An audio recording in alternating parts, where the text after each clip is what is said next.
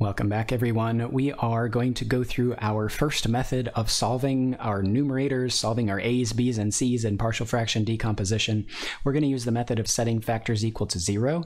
This will work when you have, in particular, linear factors, and they're all different factors. You will be able to solve using this method. This is a shorter method, so we prefer this method over method 2, but this method doesn't always work. But we want to show you this method first.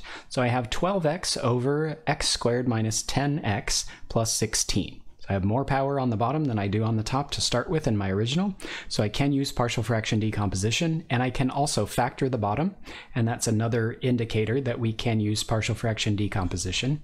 So if I factor, if you think for a second about factoring x squared minus 10x plus 16, you might come up with x minus 8 times x minus 2. And if you did, then great, good job. That tells that I need to set up one partial fraction over x minus 8 and one partial fraction over x minus 2. Now, if you looked in our last video, you noticed that this is a linear factor, so we just need a constant here, a, and same thing, linear factor here. This would just need a b over that. So we're going to be solving this fraction in its factored form equal to these. We will go ahead and get a common denominator. I'm going to walk you through just a little bit of a shortcut here. We're only going to solve the numerators when we actually go to solve a and b. So the question will be, we will get a common denominator, but what will really happen to the numerators will be anything that is missing below in the fraction will be what gets multiplied into the numerator, right? When we get our common denominator. So if you will permit me here, just to simply say, well, when we get our common denominator, 12x won't have changed because it has the full denominator that we started with. So 12x won't be any different. And I say, what is missing underneath a? In other words, what would I multiply in to this fraction on the top and bottom when getting the common denominator? The answer is the x minus 2 term that's missing underneath. So the top in the end would look something like this, right? A times x minus 2. The last one, the b fraction, x minus 8 is the factor that's missing underneath this one, so we would multiply that in top and bottom when we get the common denominator. And so our numerator for this one would eventually look like b times x minus 8, and eventually we would ignore the denominators and only solve the tops of the fractions, right? So we're going to go ahead and go with that from here.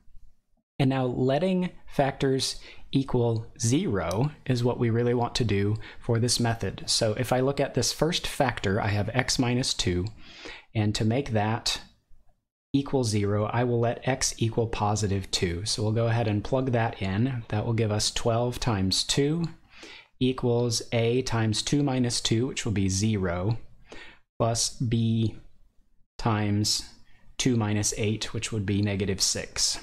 So here we'll get 24 on the left side, and we'll get negative 6b, and that will tell us there, once we divide by negative 6, that b is negative 4.